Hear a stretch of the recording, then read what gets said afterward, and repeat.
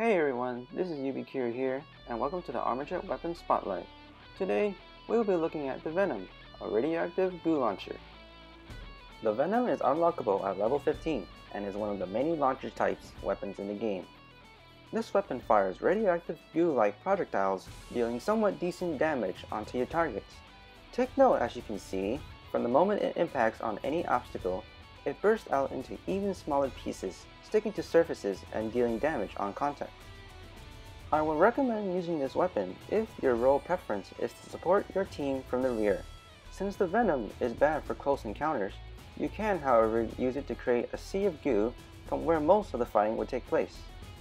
Notice that the more smaller goos clump up in one area, you can deal a lot more damage than you normally would in comparison to one big goo. Do keep in mind that even you can be damaged from your own goo if you don't watch your step. Thanks for watching, and I'll see you on the battlefield, soldier!